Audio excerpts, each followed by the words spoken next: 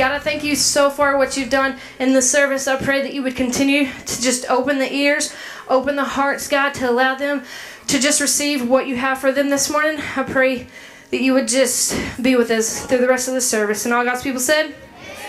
Awesome. Again, thank you, Pastor, for letting me do this. When you walk in the darkness, what usually happens? I like to ask questions and you have to respond. So just feel free to respond this morning. When you walk in the darkness, what happens? You run into walls, you hurt yourself, you stump your toe. I mean, the list could go on for hours. So we come to the conclusion that when you walk in the darkness, you ended up getting hurt, right, fish? Pretty bad sometimes too, right? Exactly. All right, let's look at Matthew. To not be hidden.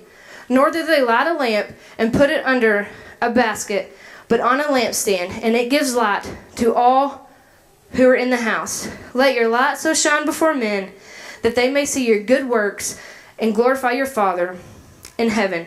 Matthew is right there telling us that we don't need to hide our light. We don't need to be hidden from the light. We need to be standing out on a lampstand, shining our light for Jesus.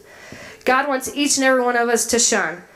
All right, kids, I'm talking to you guys. When you're around your friends, what do they sing? When you're around your friends, are you letting your friends kind of put the influence on you, put the basket over you to kind of dim your light? Because maybe your friend wants you to play this video game that your parents are like, no, son, I don't want you to play it. Your other friends might play it, but you're not going to play it in this house. Or maybe your friends want you to listen to this certain music, or maybe your friends want you to cheat on a test. They keep on putting baskets on you. Or are you going to be the friend when you're around your friends? Are you going to let them say, you know what, I'm not going to have you put that basket on me, but I'm going to let my light shine.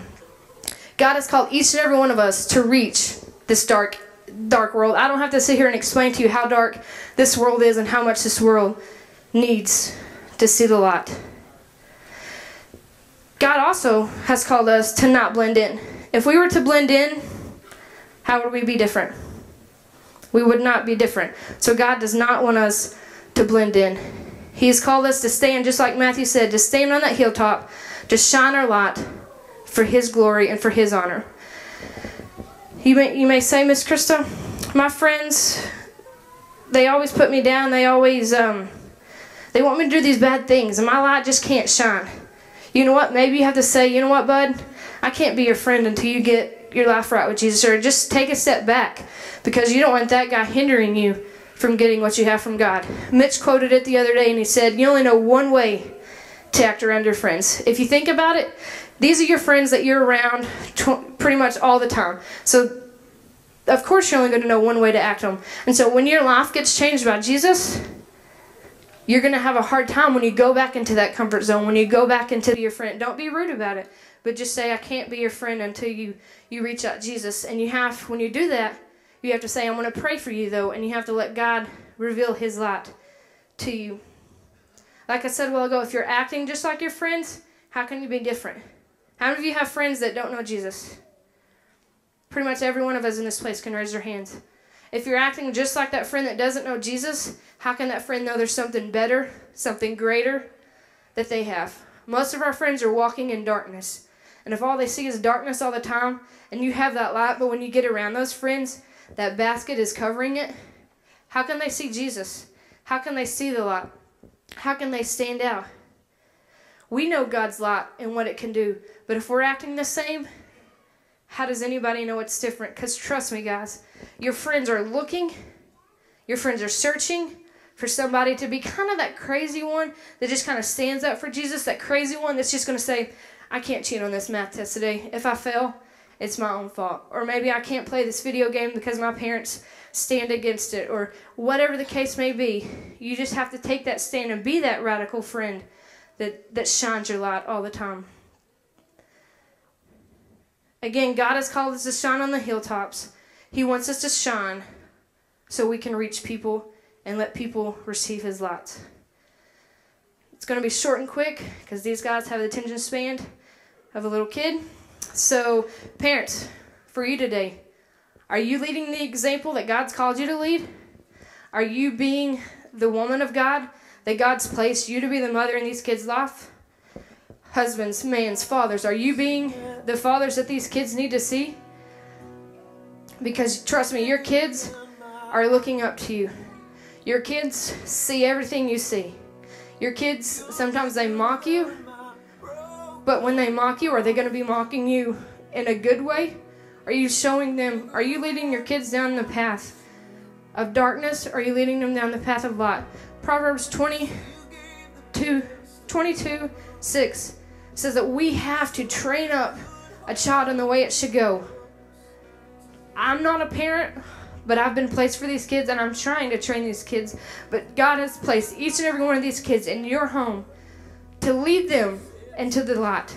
Because if you lead them into darkness, how are they going to succeed? How are they going to live? How are they going to be anything one day?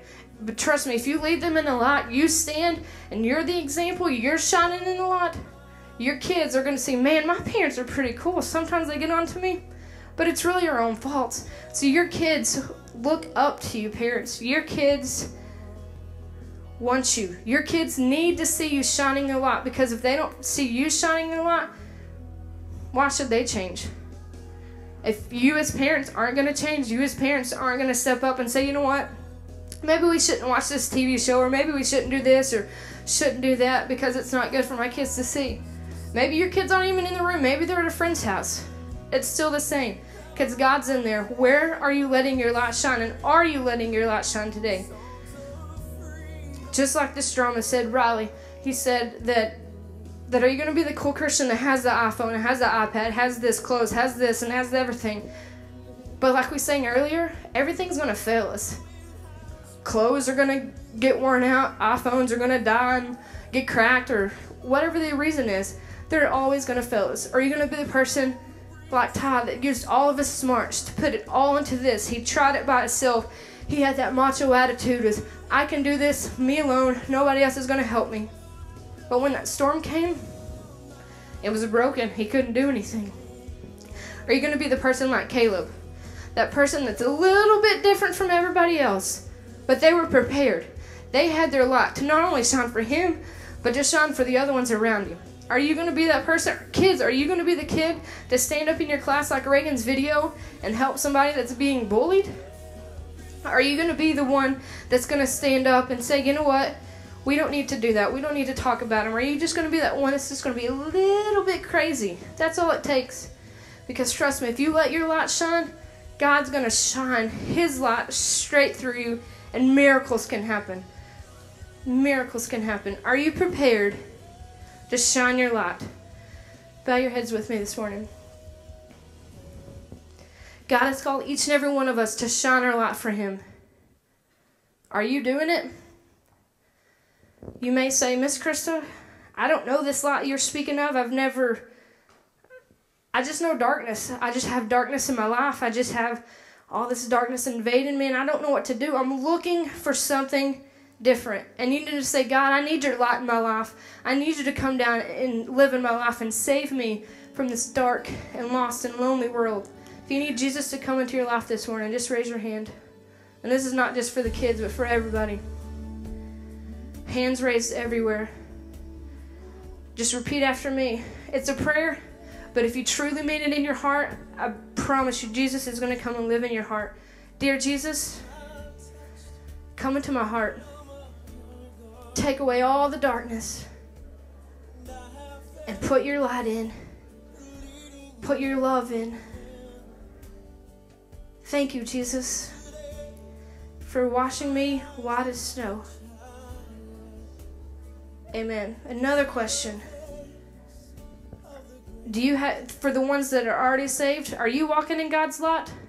Or you might say, you know what, my light sometimes gets faded, sometimes gets that basket put over when I'm around these certain friends or when I'm around that friend. If you're in here today and you want or you need God's light to shine through you because you're tired of being the same, you're tired of joining the crowd, you're tired of being like everyone else, and you want God's light to shine through you, just come up. These altars are open. Just come up and say, God, I need your light to shine through me. God, I need your love. God, I need you to come and invade my light so your love would come. Just come. These altars are open. Young and old, it doesn't matter. If you're in this place this morning and you say, God, I need you. Everywhere I go, my basket just gets covered up by friends. God, I need your strength to live a life so my light can shine. I need your strength, God, to live the way you've called me to live. These altars are open.